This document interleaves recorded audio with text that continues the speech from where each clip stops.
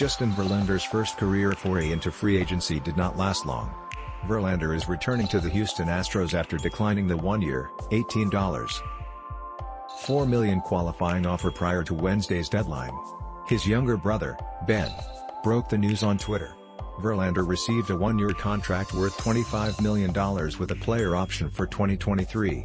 Because he rejected the qualifying offer this offseason, Verlander will not be eligible to receive it next offseason or any other point in his career moving forward.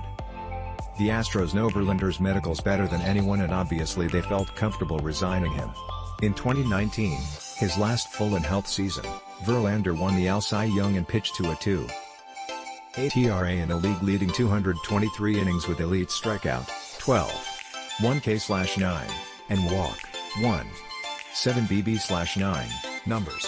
Verlander is a future Hall of Famer and could return to that level right away in 2022, though Tommy John surgery comes with risk, especially at age 39.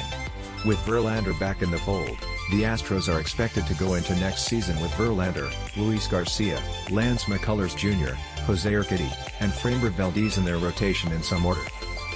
Youngster Christian Javier could slot in as the number 6 starter or potentially move into a high-leverage bullpen role full-time.